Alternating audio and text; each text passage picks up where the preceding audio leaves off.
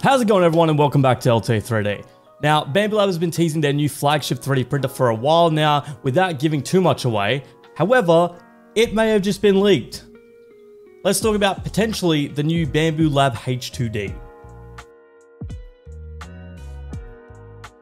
Now, the first thing we know that was hinted at by Bambu Lab is that this model is expected to surpass the current X1 series in both features and performance, and is targeted at prosumers seeking advanced 3D printing capabilities at a great price point. This leaked image here gives us a look at a render for not only the new printer, but also a new AMS system called the AMS2 Pro. The H2D's dimensions supposedly are 492 by 514 by 626 millimeters, which is significantly bigger than the X1 Carbon, which comes in at 389 by 389 by 457 millimeters. Speculation suggests that the build volume will be around 350 by 350 by 420, which would accommodate larger prints, appealing to users requiring more substantial build capacities. If you pay close attention to the image, you'll also notice that the H2D has not one, but two nozzles. This dual extrusion system looks similar to the Ultimaker S series, where the printer automatically lifts the inactive nozzle out of the way while printing with the other nozzle, and then lowers it when in use.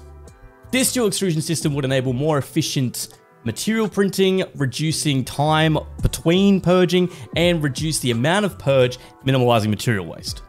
Other speculations include that the H in H2D might indicate high temperature printing capabilities, potentially supporting nozzle temperatures up to 400 or 450 degrees Celsius.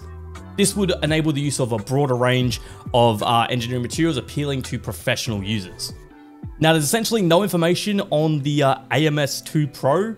However, people in the 3D printing community are speculating that it may handle multiple materials more efficiently and have an integrated drying feature to support high temperature filaments. It would also be fantastic to see improved compatibility with cardboard spools. No pricing has been leaked for the H2D or AMS2 Pro.